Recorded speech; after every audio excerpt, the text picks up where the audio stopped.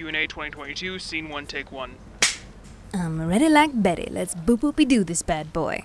I asked for questions and my explainers did not disappoint. You're here for my scandalous answers, so let's get this train a-moving. What was your least favorite subject you took in any school? Any variation of math that wasn't geometry. And I hear that's very common for creative folks. We can be very good at geometry because it's such a visual type of math. Now that you have a fancy treehouse, do you plan to get an animal sidekick? Alright everyone, line up here for the audition for Rebecca's animal sidekick. Those plushies aren't gonna sell themselves. Do you have funny scuba diving stories, and do you still dive? I still dive sometimes, but definitely not as much as I used to when I was younger. But I have a whole slew of diving stories I could tell you, and probably will in a future video. In fact, I have one big one that I have been saving in my back pocket for a special occasion. I don't know when I'll tell it to you all, but I eventually will. Did you figure out a way back into the treehouse after Laddie messed up the lift? Working on it. Do you rough sketch when you draw, or do you start with the line art? I'll show you over the span of this question. I start off with very rough sketches like these, then after that, I draw in the line art. Slap some color on this tall drink of water, and you got me. Okay, I saw so many My Little Pony questions that I'm just gonna quickly blurt out stuff. My favorite pony is Applejack, followed closely by Rarity. People tell me I'm most like Rarity, but I consider myself a perfect blend of her and Applejack. My favorite song is Apples to the Core, followed closely by You're in My Head Like a Catchy Song. That episode made me cry. And while I don't know what my current pony Sona would look like, I drew this one for myself many years ago and named her Curtain Call. Do with that as you will. What's your favorite currently airing cartoon? Probably Amphibia, but there are so many great shows going on right now. What was your favorite part about designing your treehouse, and where did you get the idea? I had the idea of putting Toon Becca in a physical location a couple of years ago, something to ground her while she's narrating and really reinforce that feeling of a friend inviting you in for a visit and telling you stories. And because I had expressed my love for treehouses in a previous video, I thought, what better place to put her? My favorite part in designing it was researching. I spent a lot of time on Pinterest and interior decorating websites, and I have a lot of folders on my computer filled with inspiration for the look and feel of her treehouse. And it was fun figuring out what objects Toon Becca would want in her house and the secret stories behind them. How many boxes of mac and cheese would it take to fill your bath?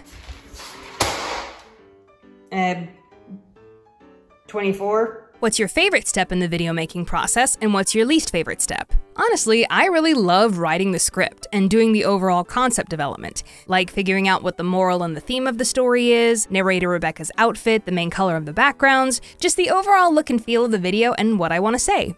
And my least favorite step of the process is audio editing. It's when I take all of my raw voiceover where I did a dozen takes of every line, find the best ones, and edit them all together. And for a standard video of mine, you're looking at 1 to 2 hours of raw audio to sift through. I honestly wish I could hand this over to someone else, but I'm very nitpicky about line delivery and voice quality. So just imagine doing this for hours. So just imagine doing this for hours. So just imagine doing this for hours. So just imagine doing this for hours. I love my job. What was the hardest project you had to do in animation school? How long did it take to do, and how did it turn out? That would definitely be my thesis film, Bottled Opera. It took roughly a year and a half to make from start to finish, half of junior year and all of senior year. I lost a lot of hair, a lot of weight, and a lot of sleep while working on that project. I would even venture to say that it is the hardest thing I have ever done in my life. And I guess it turned out good? Not great, just good. I know some of you may look at it and think I'm being too hard on myself, but by animation industry standards, it barely made the cut. Fun fact, this film is the reason I sing opera now. The process of making my thesis was absolute hell, so if you want me to make a video about that story, then go ahead and let me know in the comments below. What are your pronouns? She, her. Thanks for asking. What's your favorite planet? Ever since I was a kid, my favorite has been Saturn because I like its rings. Now that you've become a toon, have you taken any precautions against a Who Framed Roger Rabbit scenario? Has there ever been a video that took a mental toll while trying to record the audio? When making my Draw My Life video, there were a couple of times that were emotionally hard for me to record or animate. When you recount your life, you're forced to revisit some painful memories and reflect on how they've affected you as a person. The moment I sat down and had to start animating the scene where I talk about Dad's death, I took about 10 minutes to just sit and cry. I needed to get it out of my system so I could focus on the task at hand. Have you ever regretted becoming a YouTuber? I don't know if I've ever regretted becoming a YouTuber so much as I have missed aspects of quote-unquote normal life. There are many positive things about being a YouTuber, stuff that I am endlessly grateful for, but a YouTube career can present challenges to your life as well. Here's just one example of many. Because of the heavy workload of maintaining a YouTube channel, it's very easy to overwork yourself and not have a healthy day-to-day work-life balance. I struggle with working too many hours to this day. But if you have a standard 9-to-5 job, you clock out at a certain hour and thereby have downtime in your day that you can dedicate to whatever you want. It creates a far healthier relationship with work, and I sometimes miss that. Who out of any Disney villain/antagonist would you trust to hold your drink at a definitely advertiser-friendly party? This one really got me thinking. It's such a thought-provoking question. But I boiled it down to Captain Gantu from Lilo & Stitch. I picked him because while he is definitely flawed, he has standards. Sure, he's got an ego and a quick temper, but he follows orders and protocol. He's bound to rules and regulations.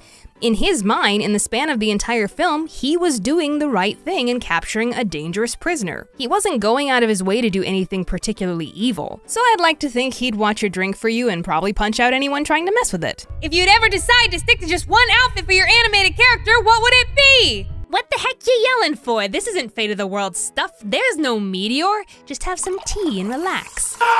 For a while now, for promotional materials and merchandise, I've tended to use this blue dress with black leggings and sandals. I call it the default dress. So if it came down to it, this would be my go-to. What are some subtle body language tricks that you use to help the expressiveness of your animation? Here are some quick tricks. One of the principles of animation is exaggeration, so pushing things here and there is going to make your body language a lot more expressive and entertaining. A teacher in animation school once told me that shoulders are the eyebrows of the body. Simply put, be sure you're utilizing the expressive capabilities of the shoulders when drawing. Be very specific about the emotion and intent behind your character's pose.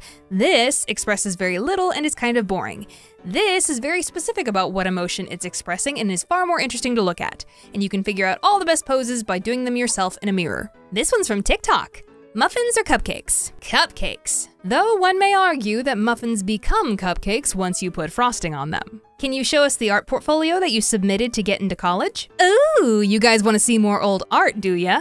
Well, feast your eyes! So the thing that I remember about Ringling's portfolio requirements was you had to have exactly 10 pieces, none of it could be digital art, and they wanted to see variety in the mediums you could work in and also the things that you could paint and draw. None of this is excessively brilliant, but it got me into Ringling. But I just want to say, if I can get into animation school on this kind of portfolio, you know what? You can too. What's the weirdest thing you hate that mostly no one else does? Goat cheese. It is the single most disgusting culinary taste I have ever encountered.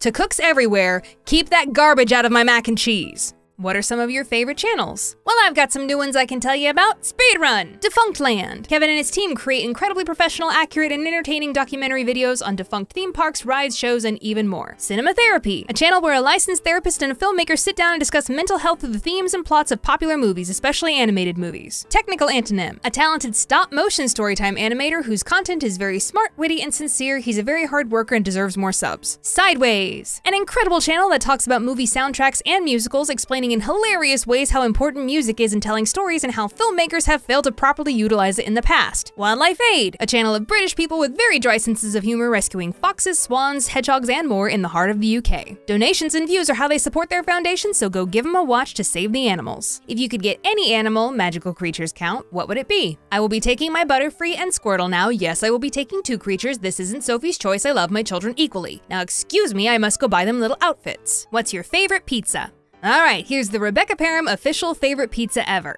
Stuffed crust, extra cheese, ham, onions, garlic if they have it, and pineapples! Yep, I have made my stance on this excessively important debate. Pineapples belong on pizza. I expect your declarations of war in the comments below. Have you ever wanted to do a raffle to give away original art? Wow, that is oddly specific and oddly on point. My merch team and I have a new set of art prints in the shop called the Spellbound Collection, and all 3 were done entirely by me. If you purchase a set of prints before the 15th of April, you will be automatically entered into our golden ticket raffle. 3 lucky winners will receive actual golden tickets in their orders and win one of 3 original, one-of-a-kind pencil sketches I drew while designing these art prints. They will be signed and framed for your convenience. Link in the description below to my store, and don't forget you have to order the set before April 15th to be entered into the raffle. Alright, that's all I got, explainers and entertainers. Thank you so much for tuning in, but now I gotta tune out. Bye!